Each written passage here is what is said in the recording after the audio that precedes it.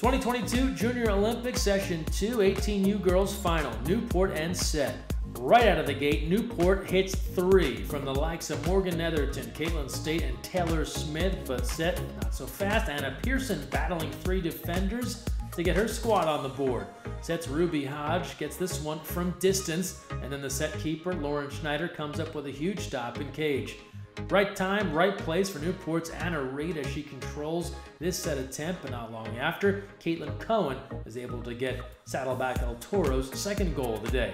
Newport is quick to respond though. Harper Price is right, goes high upper corner to make it 4-3 for Newport with 2:04 remaining in the half.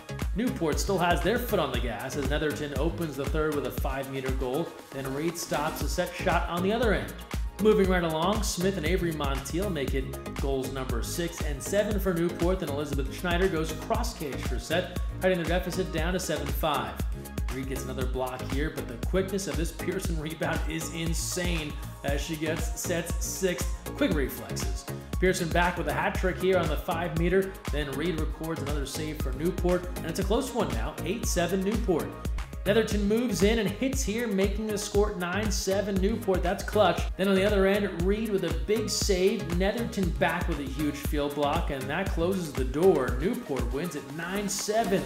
Junior Olympic gold medal champions. Post-game, the MVP Reed about her team's journey to the JOs and why this one was the cherry on top of their season.